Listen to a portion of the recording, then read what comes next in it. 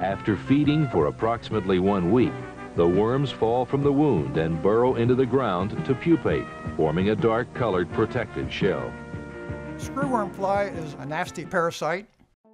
The female fly lays its eggs in the open wounds of living animals. The eggs hatch into larvae or maggots.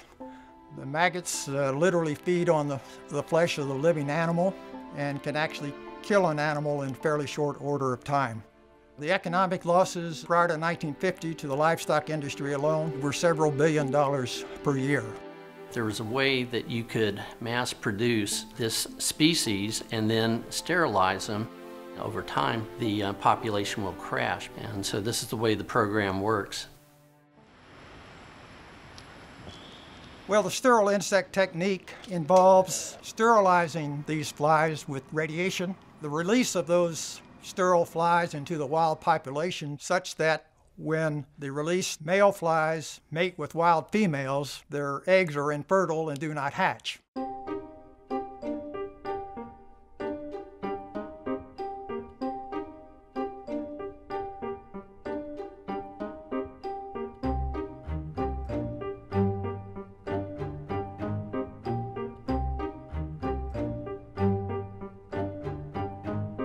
This one is active right here.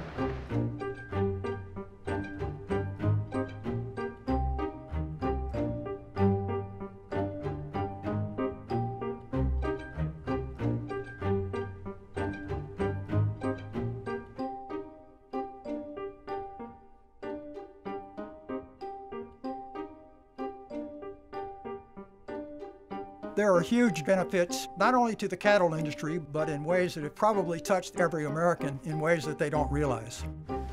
This is a very beneficial purpose. It's not saving one animal or one humankind. It's all humankind, all animals needed. And we feel very proud to participate.